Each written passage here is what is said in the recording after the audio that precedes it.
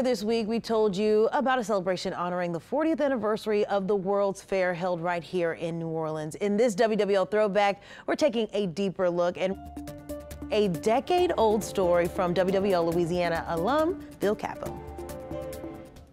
You can still see mementos of the 1984 World's Fair, but it's the memories that count. We actually spent every day we could there. Rosalind Green was just 13 when I interviewed her and her mother on the fair's opening day. We've been looking forward to it since November. It's marvelous. It's the best thing that ever happened in New Orleans, I think. The chance to see the world, even at that small a scale, was thrilling to me. The fair was a wonderland of rides and exhibits, pavilions from foreign countries, and cuisine ranging from local staples to exotic dishes.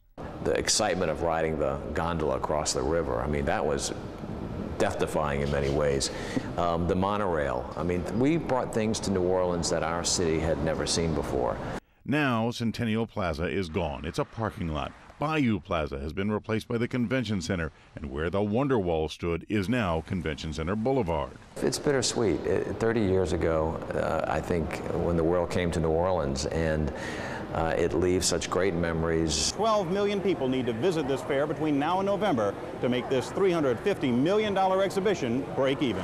Of course, that didn't happen, and the fair ended up in bankruptcy. But 30 years later, the impact of the fair is still being felt, even as we compete for the Super Bowl. So it brought the warehouse district into the 20th century. It made New Orleans more of a national personality than it had been before. It can pull together the resources to put on these major events like Super Bowl. I'm Bill Capo, Eyewitness News.